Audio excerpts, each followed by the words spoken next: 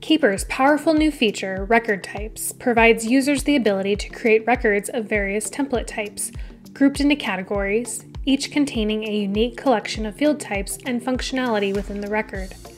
Examples of record types include logins, payment cards, bank accounts, health insurance, and many more.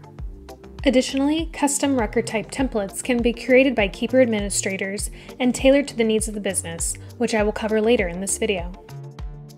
Now, when you create a new record, you will have the option to select a record type. In this example, I want to create a passport record. Click the Create New button as you normally would, then select the record type from the drop-down menu. Enter a name for the record, and click Next. The new record detail pane now appears on the right side of your screen. Here you can enter the specific details that apply to this record.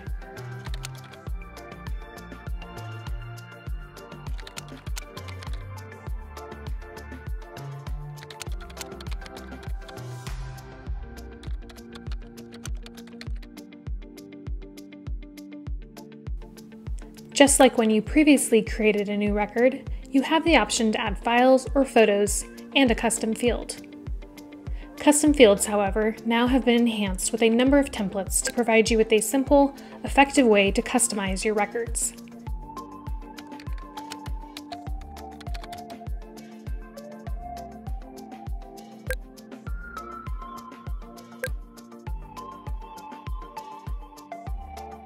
If you are creating multiple custom fields, you can drag and drop them in your preferred order. Once you are finished creating your record, click Save. And finally, please note, the general record type is Keeper's legacy record version, and a newly created record can be converted between types using the drop-down menu in the Edit Record screen. Legacy records created prior to the launch of record types, however, cannot be converted to one of the new record type formats. There are several out-of-the-box record types available, such as secure notes, SSH keys, databases, and servers. Additionally, Keeper administrators can create custom record types that fit the needs of the organization. Custom types can be created for all users or users within specific roles. In order to create new custom record types, the user must be in an administrative role with the Manage Record Types in Vault permission activated. To activate this permission within the Admin console, from the Roles tab, select the role, and beneath Administrative Permissions, hover your cursor over the gear icon to reveal it. From the list of permissions, ensure the Manage Record Types in Vault permission is activated. Once the permission is activated, the administrator can log into the Web Vault or desktop app to create a record type. Now I will walk you through how to create and manage new types of records in the Web Vault. From your vault, select Create New and Record. If you have more than one record type enabled, you will be presented with the drop-down to select a record type. If you have the administrative permissions to create new record templates, you will be presented with the option at the top of the drop-down. Now you are either able to modify the new template based on an existing template, or you can start with a blank record and add the required fields, like I am here.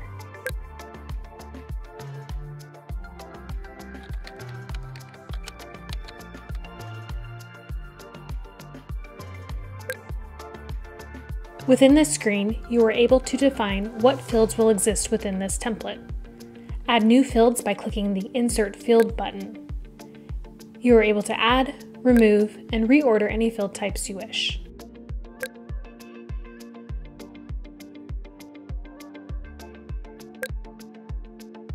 All fields can have a custom label associated with them, and any field can be marked as a required field. Additionally, masking can be enabled on any non-password field, which will prevent the field values from being displayed by default. The visibility can be toggled on or off via the eyeball icon. Privacy screen and password complexity rules are also available for password fields. After all necessary fields have been added, you can reorder them via drag and drop. Click Publish to make it available to all users who have the record type enabled in their role policy enforcements. Admins also have the ability to manage record types by role. To add and remove record types from your users, log into the Keeper admin console and from the Roles tab, select a role, then click Enforcement Policies, and visit the Record Types screen. From here, you can either turn on or off different record types on a role basis. By default, a role can use all record types.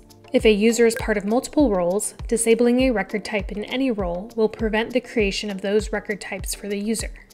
If all record types are disabled, the user will be unable to create records. If you would like to make a global change for all users, disable the record type in the default role.